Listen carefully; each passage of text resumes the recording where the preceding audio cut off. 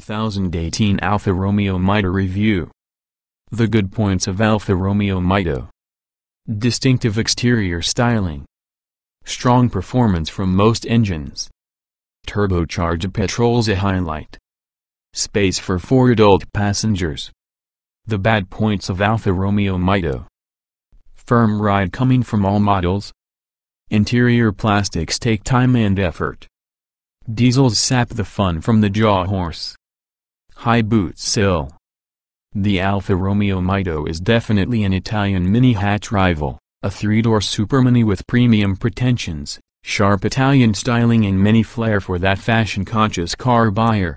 As well as taking up the ubiquitous Mini, what's more, it goes up against the Audi A1, DS3 along with stylish superminis such the Fiat 500 and Vauxhall Atom. Interior doesn't match the outside. Despite the promising exterior, things turn into bit more disappointing after you jump in the MiTo. A harsh ride, poor noise insulation, not enough cabin space for storage and interior quality that fails to deliver of the standards of their rivals all conspire to spoil the event. The many different plastics used through the entire interior feel cheap and low quality, same as the minor controls and switchgear. DNA driving modes. A key ingredient in the manner the MiTo drives is its DNA system. It covers 3 driving modes selected by way of a switch ahead with the gear lever, dynamic, normal and all-weather. They alter the power steering, engine and traction control settings, among other elements, along with the car feels markedly different according to which mode is selected. Engine response, as an example, is more immediate in dynamic mode, that makes the steering far heavier. Depending on the point of view, it's the fun gadget or possibly a frustrating system which enables you wish Alfa had picked one optimum setting and tied to it as opposed to offering several compromised choices. Or, failing that, a fourth option that permits you to select your personal individual settings on the options available. On the main, though, the MiTo is really a sharp little car to operate a vehicle, with quick responses from the steering and well-contained body roll. It doesn't feel that is comparable to an Alfa should. However, it suffers having a firmer ride than almost all of the most direct rivals, which sullies the event somewhat. Model updates. Throughout its life, the MiTo is subject to several tweaks to hold it fresh and up-to-date, that include with what's in the bonnet. A year after its launch, Alfa raised the bar having its multi-air petrol models, incorporating new technology which enables it to run more effectively. The MiTo was handed more power, lower emissions and improved fuel economy. There had also been the introduction on the sporty 170 horsepower Cloverleaf model, coming back of an iconic performance badge, which has since been discontinued. To say the MiTo range operating its comings and goings is confusing could be an understatement. Fiat's clever dual-cylinder twin-air petrol engine debuted in 2012, as featured inside the smaller 500, producing more power than its naturally aspirated alternatives and boasting much improved fuel economy claims and minimize emissions. In autumn 2013, Alfa announced a variety of updates including a touchscreen multimedia system along with a new version from the twin-air engine with 105 horsepower. The MiTo also got a bit of makeup with many extra chrome detailing outside on some models, and black mesh on others, tinted rear windows plus a different finish for your headlights combined with new seat fabrics and dashboard color schemes. Latest deals from Buiacar. Alfa Romeo MiTo TB Multi-Air Call. £10,450, or £179 each month. Alfa Romeo MiTo 1.4 TB multi-air. £12,990, or £212 monthly. See all deals on Alfa Romeo MiTo. Representative example, representative APR of 7.9% borrowing £10,509 over 48 months on HP type finance. Just how much payable could well be £250 per month, using a total cost of credit of £1,483 and also a total amount payable of £11,992. Dennis Buiacar Limited, 3132 Alfred Place, London, WC1E7DPGBL9151058 can be a credit broker regulated by FCAFRN:6673668. The verdict. Buyers who opt with the MiTo over its rivals may be confident of possessing a car that's less common, more attractively priced and much better equipped, along with more practical. Couple utilizing strong resale values and affordable lease and running costs, and it's really clear that is the first small Alfa in a really long time that draws both the heart and also the head. However, the inside with the MiTo hasn't aged in addition to the outside, turning it into feel quite dated after you jump in the driver's seat, specifically when compared with the Mini. The driving experience also doesn't quite complement with the likes with the Mini or Audi A1.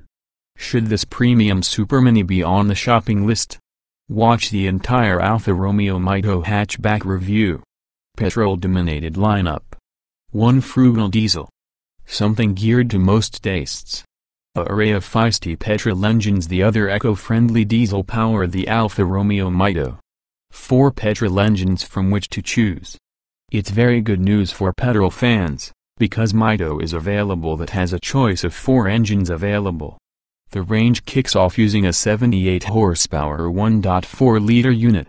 That's only recommendable if you're purchasing a MiTo within a strict budget, and you also only use it about.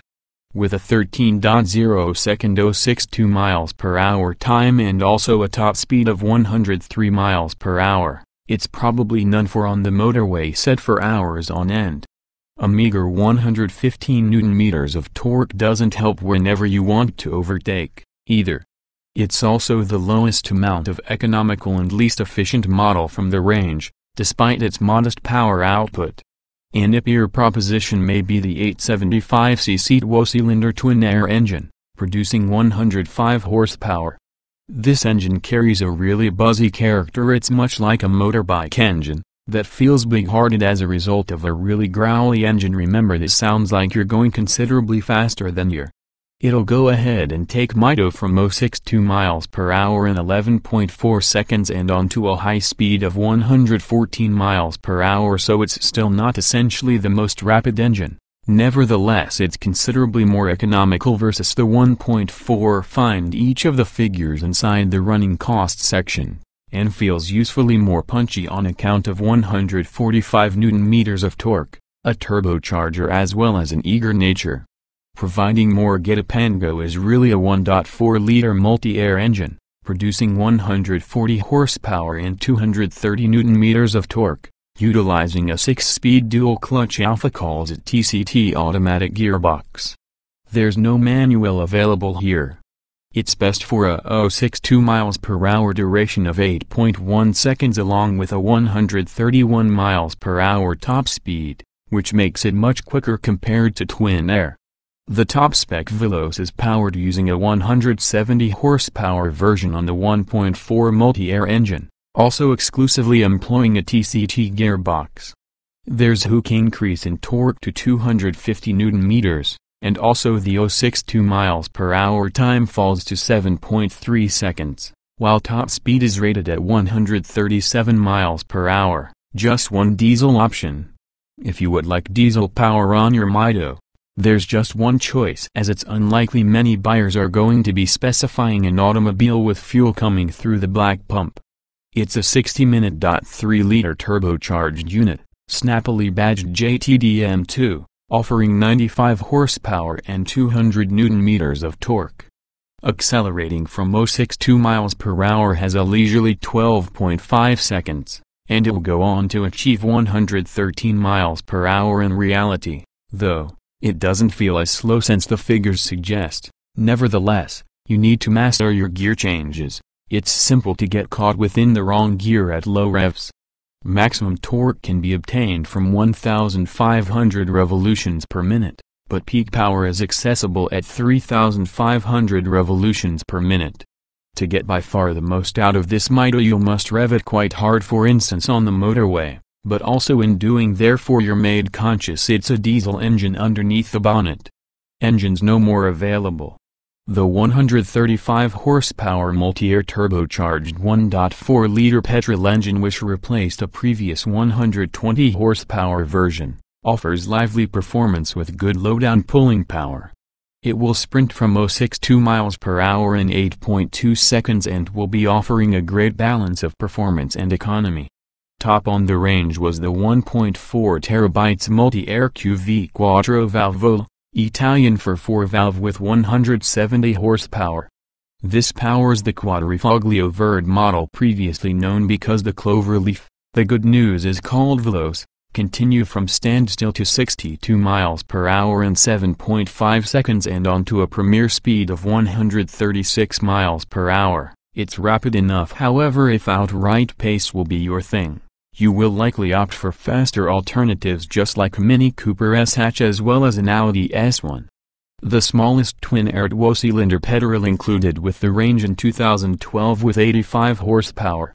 It delivers adequate performance, with 0.62 miles per hour taking 12.5 seconds, but it really has to be worked challenging to accelerate the MiTo or even maintain a sufficient motorway cruising speed. Alfa Romeo claims that twin-air can average 67.3 miles per gallon, however you'll have to push incredibly gently for getting anywhere near that. To confuse things further, there was clearly two diesel engines available earlier within the MiTo's life. First up was single 3-liter JTDM2 unit with 85 horsepower along with a 12.9-second 0.62 miles per hour time, while there seemed to be a 1.6-liter unit using a more impressive 120 horsepower available. This stood a 0.62 miles per hour duration of less than around 10 seconds and offered strong in-gear pace and good refinement. Sharp handling and alpha trait. Driving modes tailor experience. Firm ride and vague steering, though. The MiTo is fairly agile but is dissatisfied a little by vague steering, no matter what driving mode you've selected. This is controlled with an electronic system suited to the car which Alfa Romeo calls DNA, which represents dynamic, natural and all-weather. This enables drivers to toggle between 3 driving modes with assorted levels of responsiveness with a switch ahead with the gear lever. Holding the switch forward to get a second selects dynamic, which delays the intervention on the traction and stability control systems, decreases the level of power assistance inside the steering to cause a firmer suspension setup. It's just a little more engaging for that driver but less comfortable than normal mode, as well as the steering feels very desirous to self-center. Pulling the switch back selects all-weather, which ends up in a dulled throttle response and earlier intervention in the stability control system for better control on the vehicle in difficult conditions. The DNA system was revised slightly in 2012. Natural had been called normal. Every time the automobile started it defaulted to the mode. Now, though, it remembers everything you had the auto in last time you drove it, and stays within this mode.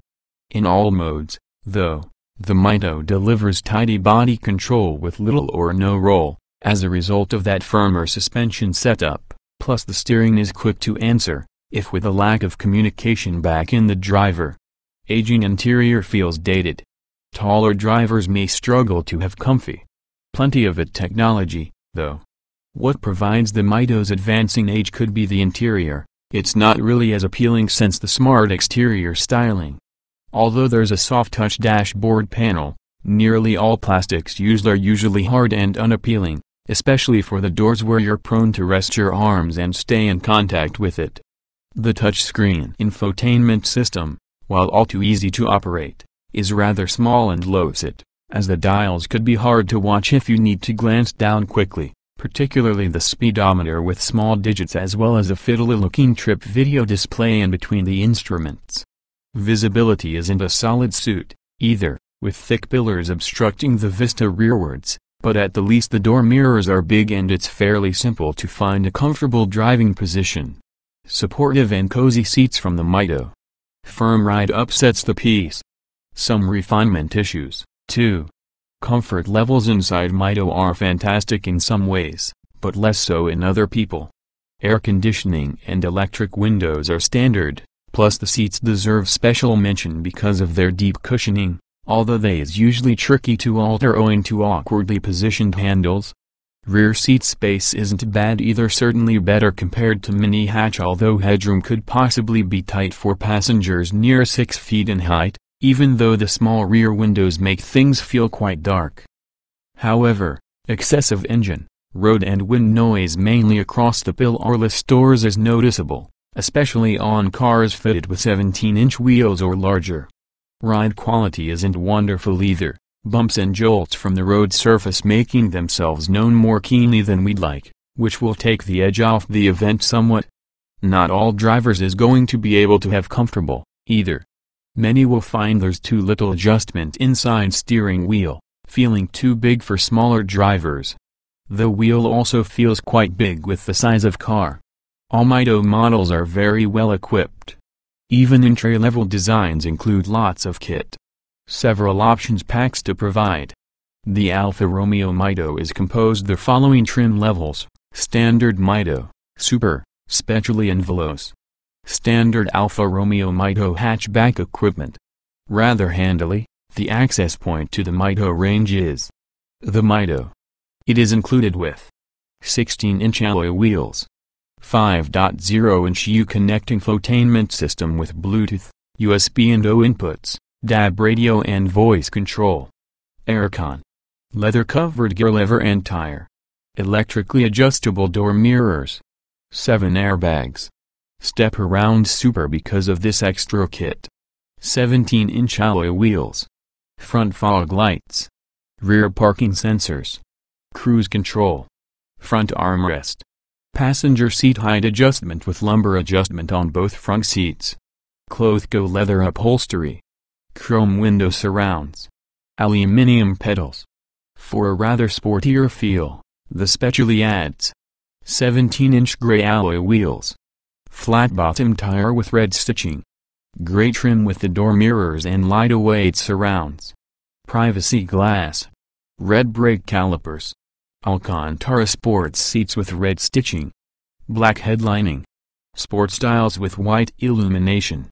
At the top in the range may be the MiTo Veloce, with 18-inch alloy wheels, Alpha active suspension system, adaptive damping, U-Connect nav infotainment system, twin chrome exhaust pipes. Optional Alfa Romeo MiTo hatchback extras. There are plenty of available options on the MiTo, most of which have been bundled into packs.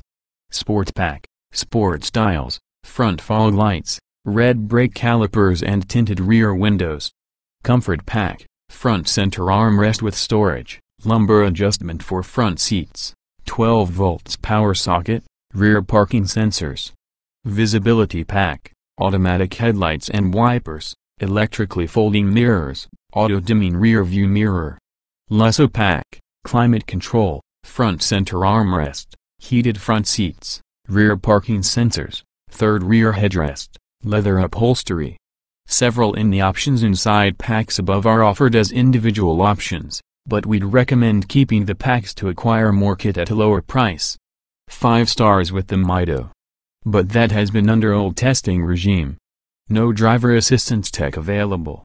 The MiTo scored a 5-star rating for adult occupant protection in official Euro NCAP crash tests. The utmost rating offered by the time of the launching is included with electronic stability control as standard together with 7 airbags, including a driver's knee airbag. However, that had been under pre-2009 problems that were less stringent compared to they are now. For example, the MiTo isn't provided with any advanced driver assistance tech, for example autonomous emergency braking like many of the much more modern rivals. There are 2 ISOFIX points located from the rear, but families might have trouble with fitting child seats since the MiTo is just available as being a 3-door. 3-door body isn't probably the most practical. But there's more space compared to a mini hatch. Decent-sized boot, but not easy to load heavy items. The MiTo is available as being a 3-door, so those thinking about one won't have practicality at the top of their number of priorities. Despite this, interior space is really quite good compared to using its rivals, particularly the Mini. However, it's still no people carrier. As standard, it's a 4-seater, with plenty of room inside front and enough space for average 8 adults inside the back. It feels more cramped if computer really is on account of dark headlining in most models and small rear windows, however it's still hardly spacious. A fifth seat might be specified at expense, nevertheless, you wouldn't need to be in that seat for days on end. Even if you're a kid. The MiTo is really a small car, so that you won't battle with fitting it into tight spaces in the city or down small roads.